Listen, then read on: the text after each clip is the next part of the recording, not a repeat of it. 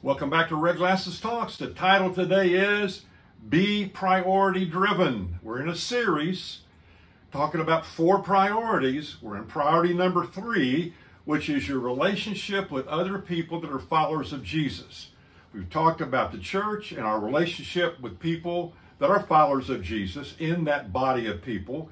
Now we're talking about the family. Last time we talked about the importance of the family. This time we're going to talk about the role of the husbands. So this is for the ladies. You need to get this down. We're going to be pretty tough on these guys.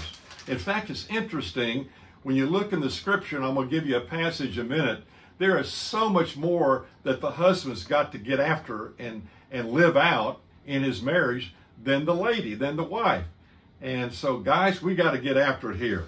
So here we go, the husbands. Just going to give you a list of several things, and again, I could go for days on this. Let's just do a little bit. Husbands, what is your responsibility? Number 1, maintain a vital relationship with Jesus. Maintain a vital relationship with Jesus. If you see your marriage going downhill, it's usually because your relationship with Jesus is going downhill. Discover and rediscover the biblical view of marriage. Get your Bible out. Read chapter 5 of Ephesians, where it talks about the role of the husband and the role of the wife. Check it out, Ephesians 5. If you have difficulties in your marriage, get help. Help. A great thing to do to show maturity. I need help.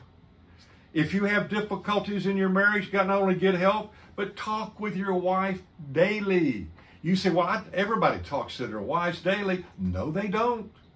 Non-verbally, they may talk to their wives daily, but boy, often the mom is the word in many, many declining marriages. Communication is not happening. Forgive a lot. The oil of a relationship and a marriage, I think the oil is forgiveness. Forgive and forget, not forgive and then recall and remember. Continue to court your wife. When's the last time you've had a night out or a weekend out, or whenever you go out with your wife, take her to dinner, go get some ice cream, whatever you do, get a date night. Don't stop courting. Use your humor frequently. And if you're not funny, go get a joke book and read it. But do something to keep humor. Listen, in our day and time, life is so daggone serious. If we don't learn to laugh and have a little appropriate levity, we're gonna be tough to live with. Learn to serve your wife. My wife and I try every morning when I leave the house, I'll say, "What can I do for you, sweetie?" And she'll look at me and say, "What can I do for you?" that day. And so we intend to do what the other person requests. Learn to serve your wife. Make your wife the number 1 priority under your relationship with the Lord. So, here's a little action step for you men. Be committed to helping your wife become all the person God wants her to be. Be committed to helping your wife become all the person that God wants her to be. So the question is, what could you do to make that happen?